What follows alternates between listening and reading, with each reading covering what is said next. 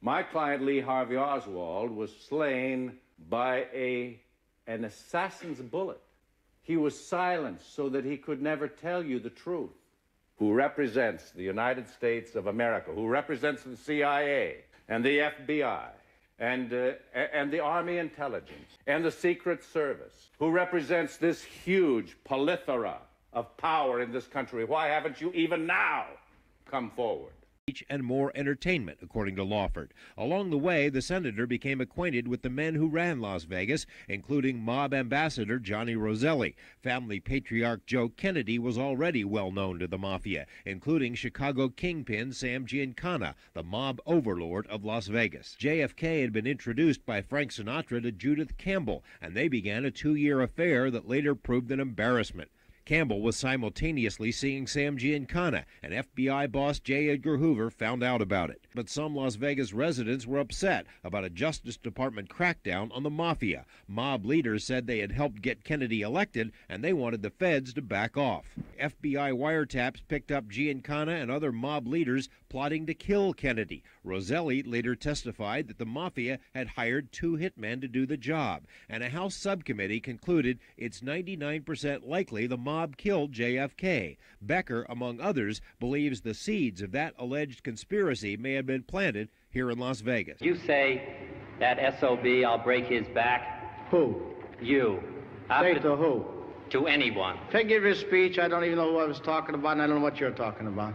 Well, Mr. Hoffa, all I'm trying to find out, I'll tell you what I'm talking about. I'm trying to find out whose back you were going to break.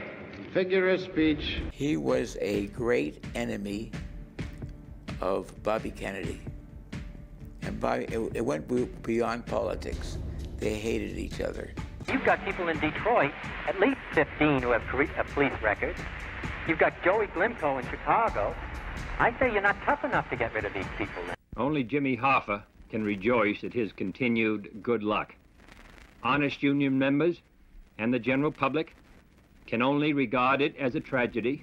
Delano Roosevelt. Excuse me, Chad. Here is a flash from the Associated Press, Dateline Dallas. 2 priests who were with President Kennedy say he is dead. Hold him.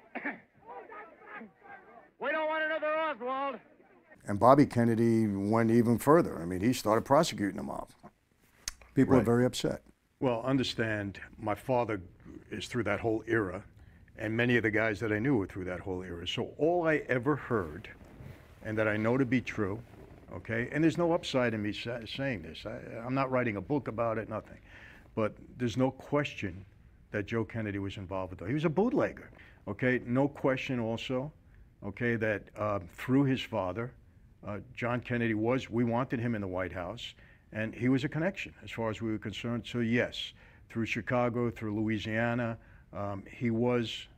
they did help him get elected. The government's never going to want anybody to know this. They're going to call me a liar and all that kind of stuff, but that's the truth, Patrick. And as far as the assassination, I mean, come on. Did Jack Ruby come out of nowhere?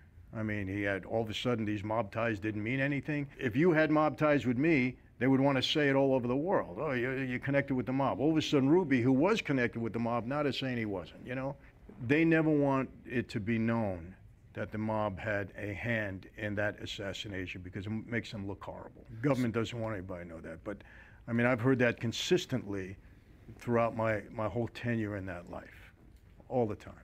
You know, Giancana in Chicago, and I have never in my lifetime seen the level of corruption that is going on today